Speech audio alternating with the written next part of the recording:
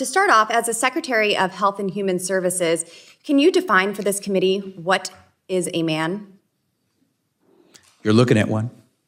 Great. So you are a man. I like that. Can you tell me, can men get pregnant?